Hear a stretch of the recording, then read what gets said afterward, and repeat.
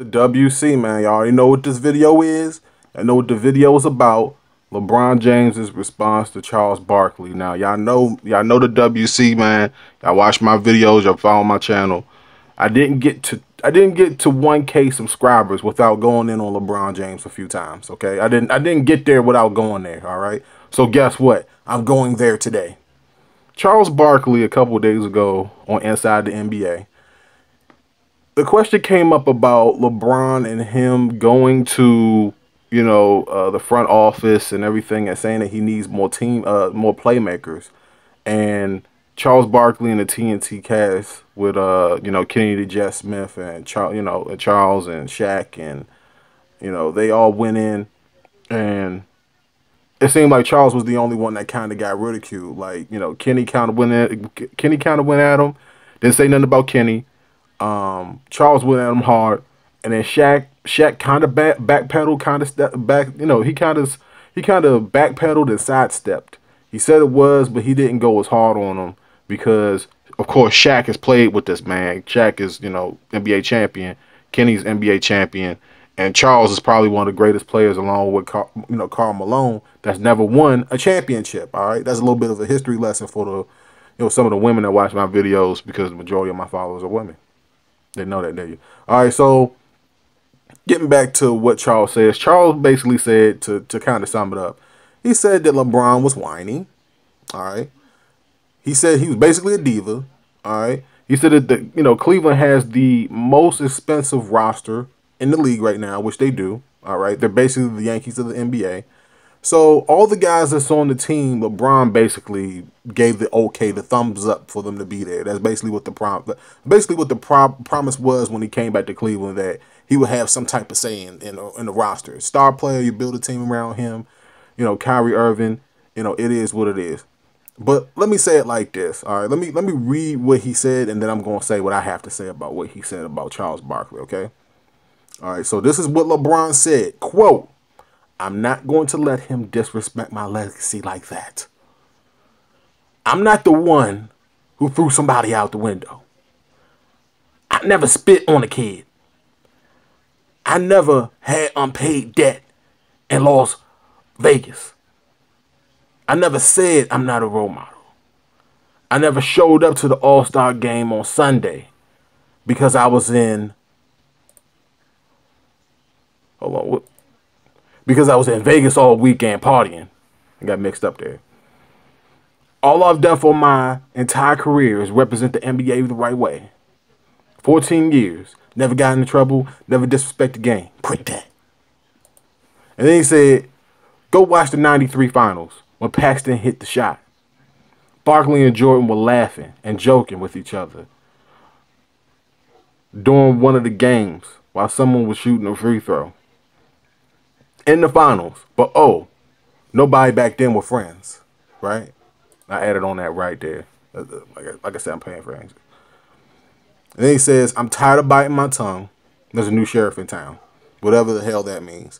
So basically, he kind of goes off on Charles Barkley for making the statements that he made and everything. But nothing that Charles said, or nothing that Chuck said, was wrong about LeBron. LeBron is a diva. All the things that eventually led to him getting back to Cleveland, you guys just don't know the half of the whole entire story. You guys don't know the half. My sources in Cleveland, this is what my sources in Cleveland told me. Okay, the same sources that told me weeks in advance that LeBron was going to go back to Cleveland. All right, I was one of the first people on the net to break that news. As a matter of fact, you can go back and check it. But this is what they told me. They told me that LeBron said that, oh, we need to, without J.R. Smith, man, we need to trade for another, a backup point guard or something. We got movable parts. Same team that traded for Cal Korver a couple weeks ago. I don't know why they wouldn't have traded for, Dennis Schroeder, but they probably would have had to give up maybe draft picks in order to get Schroeder.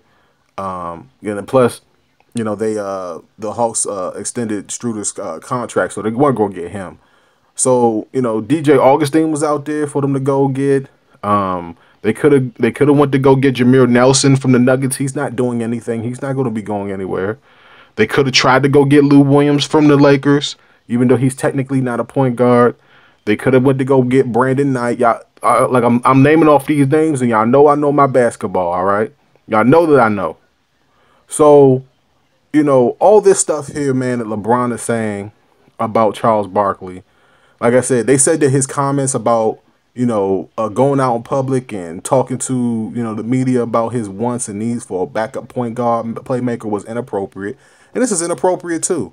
Chuck did not come at, you know, LeBron personally. He didn't attack him personally. And all the stuff that Charles has done, Charles is no angel. All right. Charles was, I'm gonna tell you like this: if Charles was a bad boy, then what the hell was Dennis Rodman back in the day?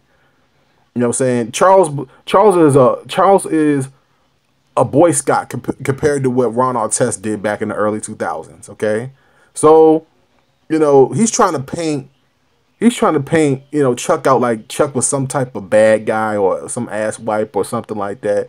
And I'm like, LeBron is such of a diva. He's the biggest diva in the NBA. He's the biggest diva in professional sports. So as far as I'm concerned. All right. And Chuck, even though Chuck doesn't have the rings to speak for, Chuck has every right to come out and call this guy out. I've been waiting for somebody to call LeBron out on his stuff because he thinks that he's untouchable. LeBron is not untouchable. He's the greatest player in the NBA right now. Best player in the NBA. But the man is not untouchable. All right. And his comments about Chuck were out of line. Chuck can't look. I'm gonna tell you like this. Chuck said that, you know, anything that anybody else is thinking about the situation. You got Kyrie Irving. You got Kevin Love. What the hell else do you need? All right. What the hell else did you need? When Dellavedova was going out and trying to sign with the Milwaukee Bucks, where the hell were you, LeBron? Where were you? What were you doing? Huh? What were you doing? You was hanging out with your posse. That's what you was doing. Instead of trying to focus on repeating. What happened to Timothy Mozgov? Where's Mozgov at? You guys think that Tristan Thompson can grab 20 boards a game? He's not built like that. He's not that guy. All right? LeBron needs to shut the hell up. All right?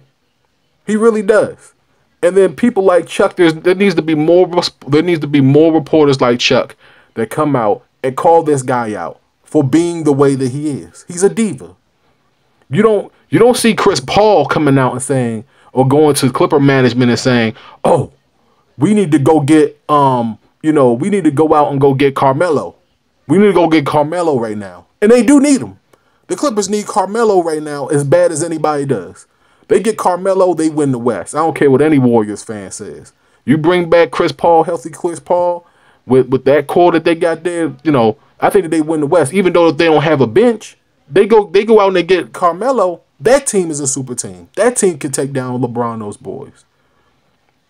Swapping Love out for Anthony is not going to change nothing. Matter of fact, it's going to make it worse because Anthony is not a team player. He's never been, never will be. He's a me guy. Just like LeBron is starting to turn into a me guy. He doesn't do it on the court. The best player on the planet should not be asking for more help when you have two legitimate perennial all-stars already on your team. All right? What the hell did the LeBron think that this was? You have to compete. Nobody is just going to hand it over to you. And I'm going to tell you like this. I'll be one of the first people on the planet to tell you guys this now. The Golden State Warriors are not going to win the NBA championship this year. And I guarantee you that get me a dislike on this video. NBA history says it's not going to happen. Not going to happen. No, it's not going to happen. That's what maybe it might happen. It might happen next season. You know what I'm saying? But it's not going to happen this season. And the way that LeBron is acting right now, the way that the Cavaliers are playing right now, they're probably not going to get out. They're probably not even going to reach the finals this year. All right? There's teams that's on the rise in the Eastern Conference. I'm going to wrap this video up. There's teams that's on the rise in the Eastern Conference that LeBron knows are getting stronger. They're getting better. Look at what Boston is doing. If Boston could get, you know, a 4, and if you know what a four is, if they can get a power forward that can play half as decent, that can average a double-double, all right? You know, Cleveland's in trouble. Same thing with Toronto. If Toronto can have, you know, develops a 4 that can average a double-double, Cleveland is in trouble. You look at the Wizards.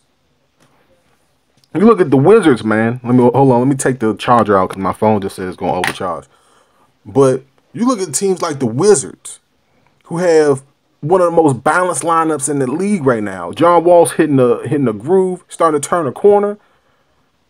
I mean, like I said, the Eastern Conference ain't no cakewalk for LeBron.